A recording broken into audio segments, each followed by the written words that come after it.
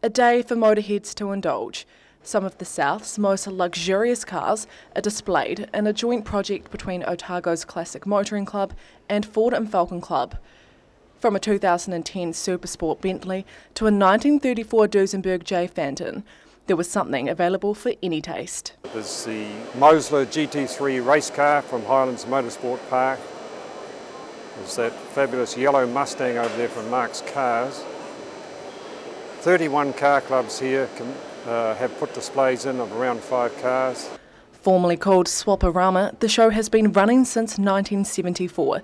Each year, a charity is chosen to receive some of the money raised from the show, and this year, it's for the local physio pool. We've selected the Otago Therapeutic Pool Trust, which is a very worthwhile cause. Casey says there's a real need for classic car shows like this, the only one of its kind in this part of New Zealand. And he says interest is growing, with the numbers up from last year.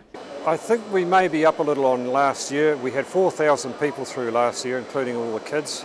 Kids love it because we turn on free entertainment for them, face painting and all that sort of thing. So it's probably on a par or a little better than last year. With around 150 cars and bikes on display, the show was a success for the club, and members have no plan to turn off their engines anytime soon.